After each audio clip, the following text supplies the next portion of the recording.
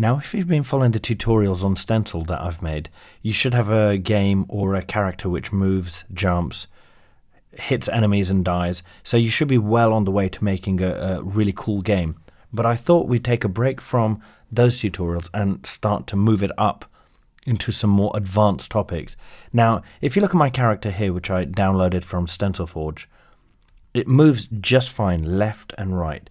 Now, the problem that I have with this movement is it's not really the way that games are made now. So, for example, if you play almost any modern game or any old-fashioned game, as our character moves, when you let go of either left or right, your character should slide a little bit.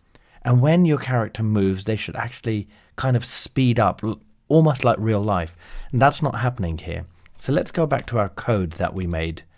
And if you remember from previous tutorials, a simple left and right movement is really easy to make. You put in a when updating block, set the speed to 0 for always, and just change the speed if you press right to 20 and left to -20.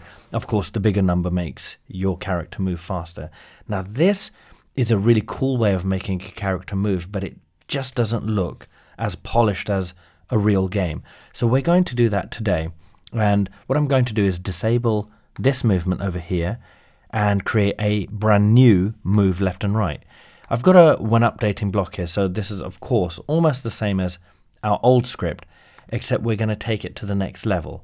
Now, what we need to do here is, first of all, we need to make an attribute, a variable. So we're going to create a attribute or a variable called velocity. It's going to be a number, and velocity, if you're scientific at all, means moving in a direction, or if you want to put it simply, it's your speed, so your velocity. So I'm going to press OK to that. Now I've got this variable here.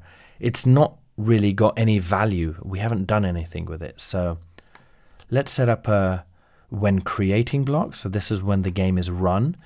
And what we're going to do is we're going to initialize the variables. Initialize just means we're going to set them either to 0 or whatever number we want to. So when we create this game, or when the game is started, we're going to set the velocity to 0. Now what that will do is make sure that our character never moves when you start the game. Only time the character will move is if you press left or right.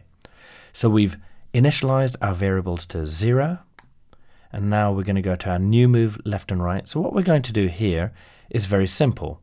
We are going to say, first before anything, we are going to say, let's take our actor and let them move.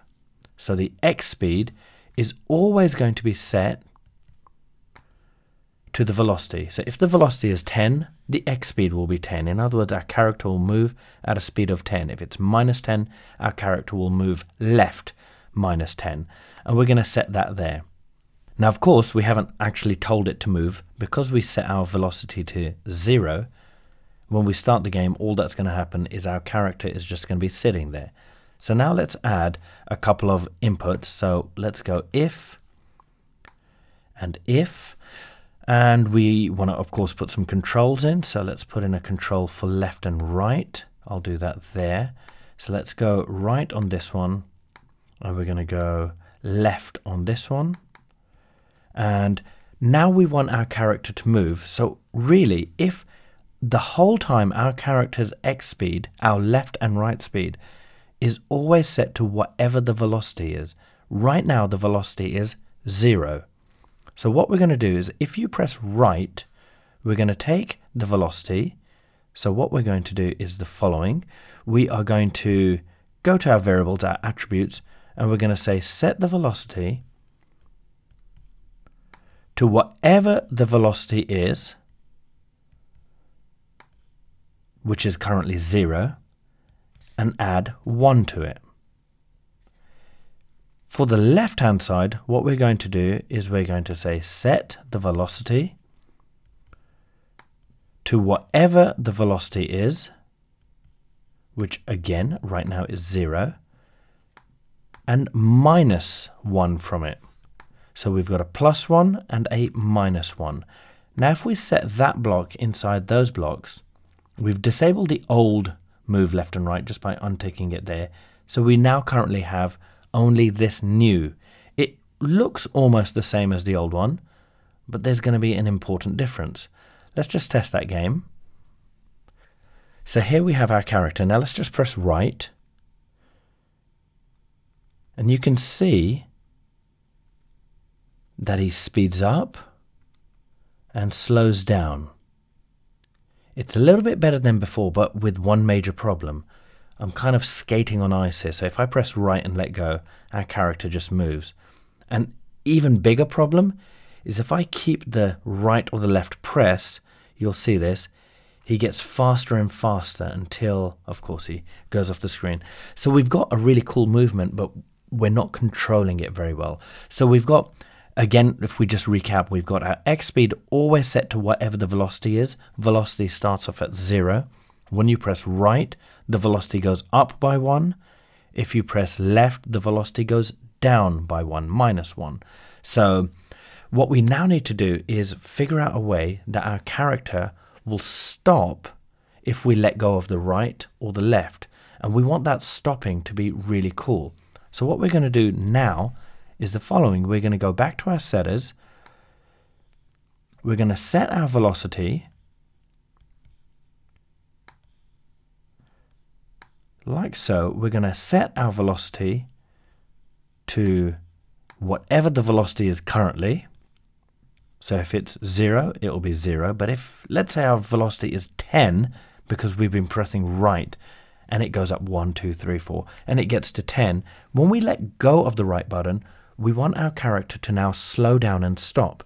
And the way to do that is to just multiply whatever the velocity is with a number that's less than 1.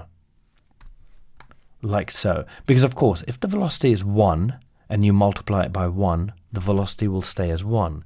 If the velocity is 5 and you multiply it by 1, it will stay as 5. In other words, you won't change the speed. Now, as soon as we multiply by anything that's less than 1, the number of the velocity or the value of velocity will go down.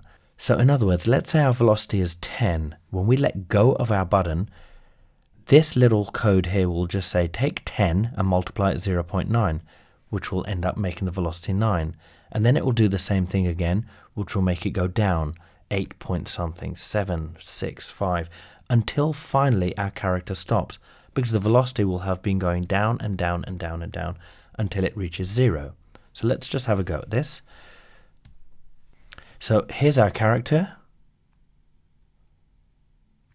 And you can see it is moving as I'm pressing left and right. But you can now see we've got a little bit a bigger problem. Our character doesn't move so fast. And there is that lovely sliding, but it's not so good. So let's go back to our code and let's figure out what's going on. Now, of course, we can make our velocity a little bit faster. So let's go to 3 and 3. So now when I press my left and right, rather than just adding 1 to the velocity, it's going to be adding 3. We should get a faster character. Let's just check this out.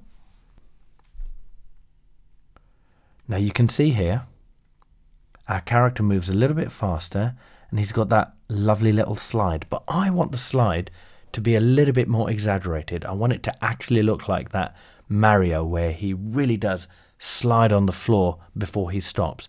So let's just figure out how we can make the slide a little bit better. So let's look at our velocity is 3. I'm going to increase that to 4 just to make it seem a bit more exciting. And over here where we've got 0.9, now the bigger I make this number, the bigger the slide will be. So for example, if I go to 0.95 and we'll test this out, you'll see what happens to the slide. Now you can see here my speed is a lot more and the slide is a lot more. In fact, I think I made the speed a little bit too much, but you can see that he slides around. The bigger you make this number, the faster your character will go.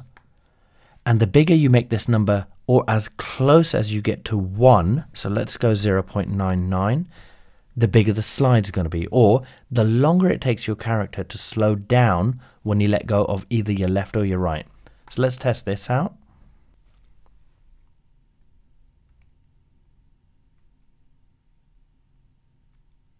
And you can see here that 0.99 has made it so that when you let go, he slides forever.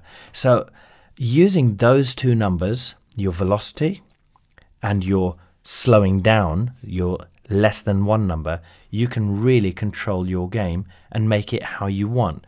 So I'm going to do my final touch on this, which normally I will do a 0.97, and over here I'm going to do a 2.5 and a 2.5, and for me I think those numbers are going to result in a really cool moving character. And you can see now when I move this, he has a lot better movement. So as I move left and right, he speeds up, goes to a maximum speed, and when I let go, he slides. And also, one of the really cool features about this script is that when you are running and you change direction, you can actually see him having to slow down before you go left to right or right to left. In my opinion, this makes games look a lot cooler when your character slides around and doesn't stop dead when you let go. Also makes games a bit more challenging when you've got platforms and you've got to aim a bit better. You have to control your character a little bit better. It makes your games a lot more enjoyable, makes them a little bit less predictable as well. So just to recap on this code, in case you're having troubles understanding everything we've done here, we basically set up an attribute called velocity. We then said, no matter what happens in this game, always set the X speed of my character to whatever that velocity is. If it's 0, don't move. If it's 10, move right. If it's -10, move left. So velocity is always the X speed or the left and right speed of my character. If I press right, I'm going to take my velocity and add some numbers to it. The more numbers you add, the faster it will go. Equally, if I press the left, I'm going to take my velocity and minus numbers from it, which means that it's going to now travel left. Once those two are sorted out, you put in this slow down factor, which is your set velocity to whatever the velocity is right now and multiply it by less than 1. So for example, if you put 0.5, your character would just stop dead. If you put 0.99, your character slides around as if it's on ice. So experiment with that number and your two left and right numbers, and I'm pretty sure your characters are going to move way better than they did before.